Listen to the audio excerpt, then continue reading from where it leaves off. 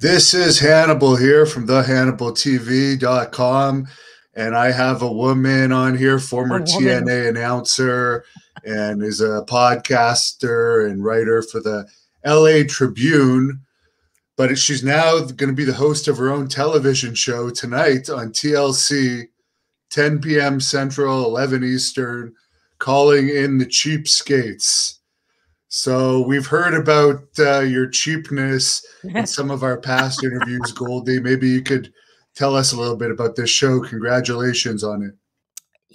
Congratulations to Hannibal for having such an incredible network of awesome people and the following and just the diehards. So I wanted to ask him if I could come on and just talk to you all, just because I've been on Hannibal's podcast so many times. You've all been so gracious. I just blow me away, especially sports entertainment followers. Just I have a soft spot in my heart, obviously, from all the years with NWA, TNA, Impact Wrestling, the OG TNA Knockout. Hannibal, a lot of people don't even know, like, the whole knockout thing was because I had my camera gear that I would bring from LA every week to Nashville. And I started a calendar taking photos of me, Trinity, and the other girls. And that's like how the whole knockout thing started, because I thought since WWE had something like that, we should have it. But I don't get the credit for that. So I just thought I'd put myself over. And that's how the cheapness began, because I did shoot all of the first shots that you saw for Impact for NWA TNA. But today, August 2nd, is a new show, and I want everybody to watch because it's going to be really funny and silly and gross and entertaining, but it's also going to be educational, and we all need to save money. I think everybody is living in debt and spending over their means and trying to impress their neighbor and keeping up with the Joneses. And this is a really funny way of showing you, and practical, how to save money. I go in and I help families. I look at all of their finances. I list it all out on a whiteboard. And we really dive deep into figuring out where the money is going. And this particular family, I won't give away too much, but they make really good money and they're in the red a ton every month. So we just want to look at that. And it's when a third party person comes in, they're like, that nanny that comes and bitch slaps all the little kids and gets them in line. When a third party comes in and kind of calls you out on, what are you doing? What are you doing? It's way different than if you say to your wife, you're spending too much, or your husband talks to the kids, or it's different when another person comes in, especially pro wrestling personality, rocker. We have different ways of doing things. So tonight, I just want you to tune in. It's going to be crazy. It's going to be out there, Hannibal. And, So it's like wife swap, but you like come into this family's house and you teach them how to save money, whether they like it or not. And they have to do the things that I tell them to do, like when they don't want to. And a lot of people watching wouldn't want to do this, but what's the gross stuff that you're mentioning? You'll have to just watch. I have no idea what they're going to show tonight. That's the beauty of it. I have no idea how they're going to paint me. I could be a complete bitch. I could be helpful. I could be nice. I could be wicked. I don't know. I just shot a ton of TV through the COVID, and who knows. And you really have to have a set of balls, Hannibal, to come on and just let people do whatever. They could take my stuff out of context. They could take a voiceover and put something completely different over it. This is what I signed up for. It's an adrenaline rush. I'm terrified. I'm nervous. And the reason I asked Hannibal if I could come on the show was, yes, I want you to learn tonight. I want you to be entertained. But I've also been giving away lunch every day this week, dinner, winner and a dinner, lunch money with Goldy. And I just have some extra money that I've been saving for this night that I want to go comb social media, Facebook, TikTok, Instagram, especially Twitter. And I want to look for the funniest posts after the show or tomorrow. Hashtag call on the cheapskates, the @ sign for TLC. I don't care what you do. Just do something. And I'm literally going to Venmo, PayPal, or Cash App people money for the funniest, most clever posts, because this is going to be a blast. And I want you to learn some stuff from it. And even if the stuff that is gross, Hannibal, maybe it's so far-fetched, but maybe if you see yourself in that just a little bit, it'll inspire a different money-saving idea. I don't know what they're going to include tonight. I just know I did some crazy ass shit. How many episodes are there? I have no idea. I just know we filmed a bunch of stuff, and I don't know how they're going to concoct it all. So tonight is a complete, as we say in the wrestling business, surprise. The surprise is on me. I have no idea. Now, Lanny Poffo is one of the cheapest people in wrestling. You may or may not have heard. It's one of the two things that he's known for, I didn't other know than this. sucking his own dick. What? Yeah, that's the other thing he's known for. But anyways, he said his biggest saving tip was getting a bidet instead of using toilet paper, because he found that toilet paper costs a lot over the years. What would be your biggest saving money tip? Say this guy's name. It's Lanny, L-A. Lanny Poffo, the genius. Lanny. Former WWF. He's Macho Man's brother. Poffo? I Yeah. don't know him. I'll look it up when we're done. Biggest money saving. Most people don't remember him. Well, the part that you said is a little terrifying. Thank you, though, for letting me know about somebody being able to perform. He's very proud of it. He's told it to me in interviews several times. That's why I bring it up. Really? Yes. Wow. It's his claim to fame. He used to do it in the dressing room. He was so cheap, people would pay him. They'd throw money into the hat, and he'd do it in the dressing room in front of the wrestlers. Good Lord. Well, I don't have anything quite that earth-shattering to share with you, but money-saving tips, I mean, there's a lot of things you're going to learn tonight, so tune in. But especially for dudes, because I know there's a lot of dudes that are watching, I always say, like, save money by just utilizing what you already have. A lot of guys, as stupid as this sounds, they don't even want to take home leftover food from the restaurant. They leave it. Bring that stuff home. And if you're a bigger guy, right when the food comes. If you're a real man, you should never have leftovers. If you're what? If you're a real man, you should never have leftovers, in my opinion. Or some men are too real of a man and probably should ask for a to-go box before they even start eating. Like, no, I'm serious. Because some of these, like, all-you-can-eat Red Lobster gimmicks, you look at it, it's like, I think if you do the all-you-can-eat shrimp thing, there was like this competition where two guys were vomiting online to see who could eat the most biscuits and all-you-can-eat shrimp. And it was something like 7,500 calories versus like almost 10,000 calories. No, you should have brought, like, well, obviously they're not going to just keep bringing you free shrimp if you're putting it in a box, but I think more people should look at the portion control. Okay, a real man shouldn't have leftovers, but if you do have them, I know so many dudes that won't even take that stuff home. All right, you're taking it home. It's going to come in a really nice plastic container. Don't throw that shit away. Save it. You can use it for reheating another meal prepping, bringing your lunch to work. You can save money by bringing your lunch to work. What if every other day you brought your lunch to work? That would save you $400 a month. Think about it.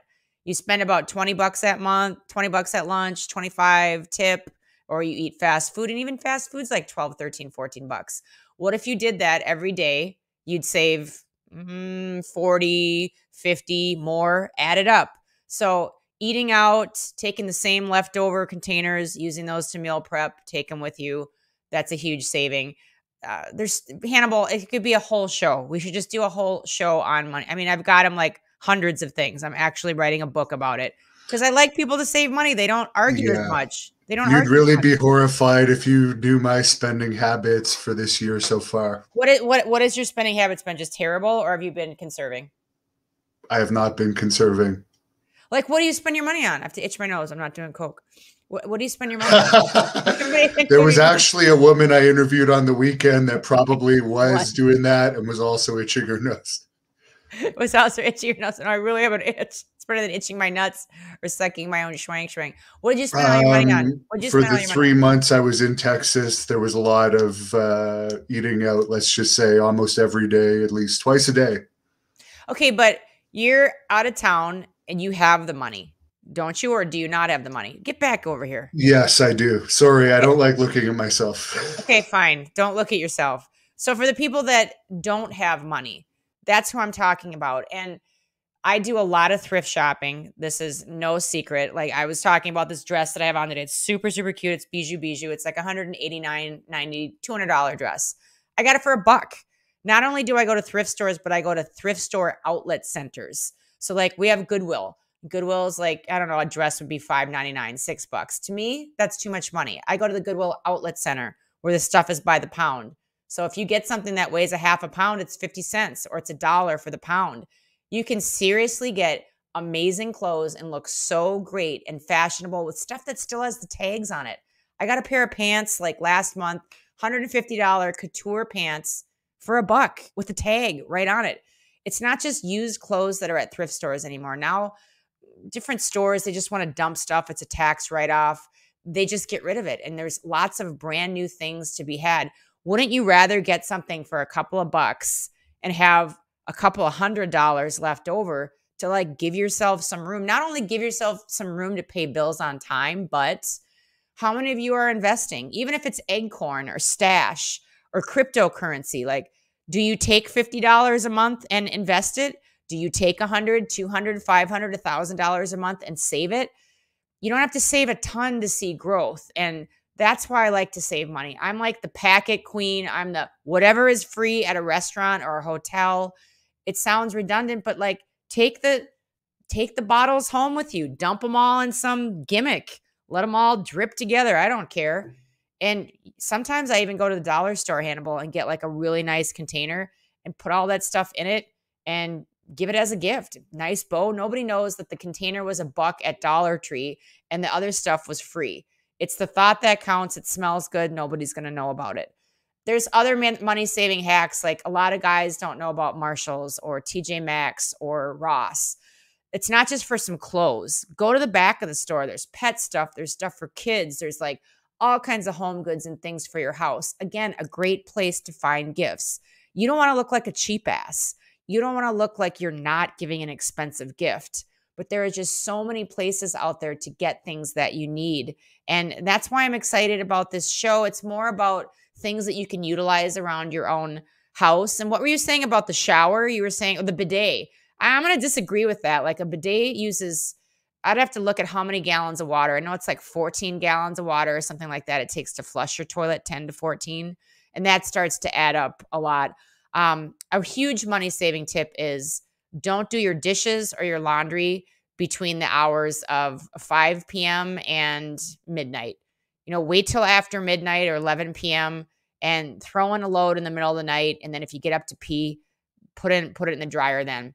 But right when you get home from work, that's when that's the highest time to use all of your electrical. Same with water. If you're going to the gym, shower at the gym, like do that every other day. If you could do every other shower at the gym, because you're there anyway, and you can save on lunches and all this stuff, like you start to see like a savings of $400, $500, $600 a month. Okay, take half of that and invest it, and then watch your shit grow. That's what I don't think a lot of people are doing, which we talked about it. You invest in some things, right, Hannibal? I do, yes, but I mainly invest in myself. Well, I mean, and that's an investment, but you know what you're doing. You had money to spend in Texas. And there's a lot of people that are out there that are literally living paycheck to paycheck, or in my case, an independent contractor, a wrestler, an entertainer. During the COVID, there is no paycheck coming in. You're fucked, So where is that rainy day stash? Where live to learn way underneath your means. And then it also gives you more money to do things for other people, which makes me I've been feel poor really good. until about 2 or 3 years ago all my life, so I understand. You understand what I'm saying? And it doesn't make you feel good when you literally have to think about, can I afford to go to this function? These guys want to go hang out. They want me to go on this little vacation with me, even if it's like a weekend run someplace. I'm not going to have enough money. I'm going to look lame. I won't be able to contribute. I'll be the cheap ass. Like, you don't want to be that. But it's like, don't spend retail for dumb things that you can get for nothing. And that's what I love to teach people how to do is like, do you realize that I don't even go to a drive-through without acting? I don't even do it anymore. I used to act like, oh, I dropped something and I'd open up my car door. I think the most I ever got was like almost $7 and change, which more than paid for my Starbucks. Like, are you aware of where all the free money is out there? Are you aware of programs that are out there? Are you aware that you can go to a hotel and get a bunch of free stuff? And not only is it a bunch of stuff that you can use, but like take a cheese grater and like grate that soap with a few other products and put it in a bin. And you literally have laundry soap for a year that costs you $14 or less. Not only does it cost you nothing, but there's no big plastic containers filling up landfills for your kids to enjoy and die from, when we're all long gone. So there's just a lot of things about being conscious tonight on Calling the Cheapskates that you'll learn, and it will just illuminate or inspire you to think of other ways like, oh, I didn't think of that. I didn't think of that. Maybe if I did this, I could save some money. So many ways. And like I said, giving away free money tonight. All you have to do is hashtag Calling the Cheapskates. There it is. And include the TLC handle and make it funny. You guys like to shoot on stuff all the time. I see Monday Night Raw. I see SmackDown. I see the funny comments that you say. They're so off the wall. Like, just include me in it, Goldilocks Rocks, and that, and a funny picture or something, and I'll send you money tonight. I cannot wait to do that all day tomorrow, and late tonight is just Venmo, PayPal, Cash App, some money to people for engaging. I'm excited about it. See, I'm too cheap to get TLC. Otherwise, I would watch it. I just watch YouTube. Nope, I am too cheap to get it. So there's a place called Philo, PHILO.com, and you can subscribe for free. And I set an alarm on my phone to cancel it in 3 days so I can enjoy a few of my own reruns, and then I'll be canceling it. So I'm that cheap as well. So don't tell me that you can't watch it. It's free. I know you got a lot of promotion to do today, but there's been a bunch of fans that want to know tips for cooking cheaply. Oh my gosh, tips for cooking cheaply. Okay, first off, cooking cheaply, please start out by studying what they have at Dollar Tree. Study what they have at Dollar Tree, even over Dollar General or other dollar stores. So if you have a Dollar Tree, but you can still do Dollar Generals. There are, if you Google the difference between Dollar Tree, Dollar General, like all of them pretty damn close. But Dollar Tree, again, everything is 99 cents there for cooking, but sometimes the amount is going to be, you're paying $2 for this, it's different sizes. You can get freaking Himalayan salt by the bag there for 99 cents, where if you go to the supermarket, it's 10, it's 12. Huge savings. They'll have closeouts on something. It's not expired. It's still good. Pierogi is 99 cents a bag. You go to the store, it's $4, $5, $6 for a bag of those pierogies. Little things like that. All of your spices. Who the hell do you really want to go pay full price for a freaking brand name McCormick spice? Watch, I got a sponsor for them tomorrow. Sorry. You don't want to spend shit. That stuff is $6.99, $9.99. It's $14.99 for a thing of vanilla beans. That's crazy. Like, you're spending $100 at least in spices, or you can go and get 10 things that you're going to really need for a freaking dollar. And then if maybe it's not strong enough for something like that, you like the oregano, you like the this, the that, the thyme, the rosemary, then go bump it up to Dollar Tree, but to Dollar General. Dollar Tree has by far, you can eat there for like nothing and get some really, really, really quality, great stuff. Another place, like I said, Marshall's and Ross, I go there for everything. You need your vanilla extract, go there first, because a lot of the stuff in cooking and cooking really fine, good meals is expensive. And it kind of, unless you're just a gourmet cat and you like to do all that stuff, people like to try different things. I'm telling you, those dollar stores are the bomb. There's another thing called ugly fruit or ugly vegetables. Look online for bruised or damaged food. And to Americans, I don't know about Canadians, but see, Europeans, they just buy stuff organically anyway. It's got a little sketch on it. Here in America, if it's not covered and dipped in wax and a bunch of pesticides and bullshit that will kill you and give you cancer, we call it no good. And it gets sent off as a second to all of these tertiary companies that then sell it to you for a $30 a month subscription. You're getting a box of stuff every week, valued at like $80. So do the math, $30 for 4 times 80. Or we have a Kroger here, where if you look at all the fruits at the end of the end cap, they'll be in every store, 39 cents a bag for a bunch of fruit, or 39 cents for 6 or 7 bananas, or 99 cents for a huge bag of vegetables or different assorted fruits. Another thing, I got to tell you, this is another one. I make friends with the butcher wherever I go. Give him a little wink. You don't care how old you are. You could be an ugly dude. Give him a little wink. You never know which way he sways or flows. Make friends with the butcher. Find out what day they're going to clearance out the meat. Because if it's a Monday and they don't sell everything, then probably by Wednesday they do. And if they don't, they put it out.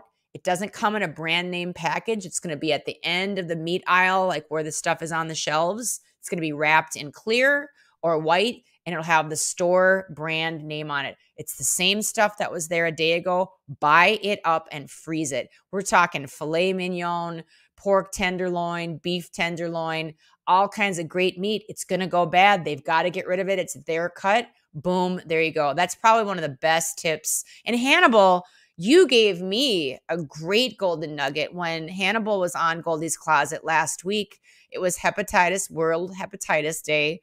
And Hannibal, you need to check out that Goldy's pod or the article in the Los Angeles Tribune, because he gave me the most powerful nugget I've ever heard, and I never knew this. And that is, there are some diseases that have medications that the patients react to, or they don't finish or complete, and it goes back to the doctor's office. And if it's not expired, they can give that to you or sell it to you maybe as a discount, or who knows. But the point is, talk to your doctor. If you're thinking, I have something wrong with me and I could never afford, you don't know that. You got to ask questions, dig around. And Hannibal really did a great job of letting us all know, like, hey, this is out there. This is a resource that's either free or really cheap, and it needs to go somewhere. So why not to you? So ask questions. But again, I'm really excited for tonight, and I want you to take home, as ludicrous as some of this stuff is, I want you to take home something really valuable for it. I do some crazy shit to save money. Wade says shower in the river. So there you go. There's another tip from one of the viewers. As long as it's not a golden shower in the river, I'm not doing that. Oh, God. Apparently there's some WWE girl, Carmella, that was public about liking that or something. Interesting. But yeah, weird stuff. Everyone has their own thing. Everybody's got their own thing. Yeah, I don't know what that is.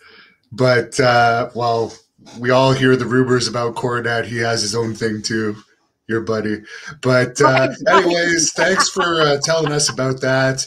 Send me the link to the Los Angeles Tribune article, because I haven't found that, and I'll let you say whatever you want to wrap this up. The fans seem interested. Thanks for all the advice. Oh my God. You call them fans. I say supporters. We all have different things. I just really appreciate all of you letting me come on and being so gracious. And then, you know what, Hannibal, you've got like a lot of assholes that subscribe to you too, who chew me up and throw me out. That's great. I love it. Thank you for the engagement. Please do that tonight and include the TLC handle and the hashtag. Apparently I have a typical Hannibal fan that some people like to say. You have a assholes. What? I don't know about anything about that, but some. What do you have a typical what now? That I have a typical fan that are more assholes than regular people, according to some.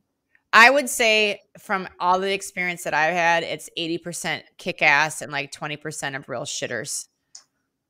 Yeah. And usually the shitters that I call them, I love trolling. I love calling them out because it's just fun to do. And I'm taking a big dump on the bathroom and on the toilet. Like, I'll just let you know, like, that's what you mean to me. Yeah, that's when I do it. I'm like, I'm taking a shit. I might as well shit on some other people. It's really fun to see what people say and to be nice to them, just to be nice to them back, because it's like, who shows up and just says mean stuff? Like, you know what I mean? Like, how damaged goods are you to just like crap all over somebody? If you want to comment on, I didn't like this match and this is what I didn't like, but when you like attack somebody personally for like their self-core, like, you got issues. And I think it's funny. So it doesn't bother me at all. People say the meanest shit ever. I think. Well, I appreciate all the views. Some of the meanest people watch the most videos, so I don't care as long as they make me money. That's fine. And like I said, whenever people are extra mean, I just sit on the toilet and drop a deuce and I comment back to you. So just know, if you've been mean to me and you do get a comment from this troll, I'm usually on the toilet. Thanks, and Hannibal. One last time, where can we watch this? Sorry, I had an image there that I'm trying to get out of my head. Did you have to itch your nose? Well, yeah, you started out the podcast with some guy named Lanny or whatever sucking his own wang. Thanks a lot. I wasn't exactly. Well, he's known for even sitting at a table and saying he won't eat anything, and then, oh, can I just have a roll? Oh, you're not going to finish that. Can I eat that? He's cheap to a different level. Yeah, I'm not that quite that cheap. I like to have extra money to do stuff for other people. But Calling the Cheapskates, it's a brand new show. It's on TLC. It's the whole hour as me and a family, and I'm really excited for you all to engage, because this is kind of like a piece of history. It's either going to go or it's not going to go. And I want it to go. So I'm going to do everything I can. And the lesson in that is, you know what, you all, if there's something that you really want, whether if it's a person or a job or a new business or a dream or whatever, like, don't be afraid to ask for help. You don't want to be an obnoxious jabroni about it, but don't be afraid to say, hey, could I get a little help? But then here's the kicker. What can I do back for you? What can I promote something back for you? Can we cross-pollinate? Will you mentor me? Can I run your errands for you, or your dry cleaning, or clean up your yard? Or there are so many things. Like, don't ever think that you can't approach somebody who is in a different league than you or doing something. You want to look for people that are doing better than you so that you can grow and learn. Be kind and be respectful and ask them, would you help me? And then have some bargaining or some chip. Maybe you do electrical work. Maybe you're an HVAC guy. Maybe you paint. Maybe you could babysit their kids. The list is endless, but start thinking not cheap, but resourceful about, like, how can I gain leverage by bartering with somebody? What do I have as a resource? And again, it could be your time. Many of you don't value yourselves as much as you should. And everybody watching has special talents and gifts, probably not like Lanny, and probably not like this other golden shower gimmick girl. Let's leave that off to the side. Let's pick an honest day's work and say, I have this to offer. This person's doing better than me, or at least they appear to. I'm going to hit them up nicely. Keep it short and simple. Keep it simple. Short, kiss, KISS. Keep it simple, stupid. Keep it short. Say, I'm looking for this. I like the way that you're doing this. Just like I said to Hannibal, could I please be on your show? And then in exchange, not even in exchange, we did a podcast on Russo's brand. Again, more people are seeing Hannibal. We did a write-up in the Los Angeles Tribune on World Hepatitis Day that put Hannibal over, talked about his story, and forever that lives. God, the whole thing is on there. Like, it's so cross-promoted. It's awesome. So don't be afraid to ask for help. I'm asking for your help. One more time. The hashtag of the day is calling the cheapskates, and include the TLC handle. And you know what? Tag me in it, but tag Hannibal in it too. I heard about this on Hannibal. Plug it. Help him. Bless his life. Get more followers for him, because all kinds of people from all over the world will see this tonight, and they'll see all the interaction. Make it crazy. Make it fun. But help out your friend Hannibal too. Sub to Hannibal. Put that on there and put on a little link. Definitely subscribe. And I'm going to close this off for the fans with a video of Lacey Von Erich, another blonde, talking about having to take a crap, since you talked about taking a crap so much. It seems to be a common thing with blondes. So watch her show, everybody. And I'm going to end off with Lacey's video. I have to poop. Oh my God. I actually You should probably go. No joke. Today I texted her. I was driving in the car and I said, I have to go poop really bad. Like, I'm in my car. This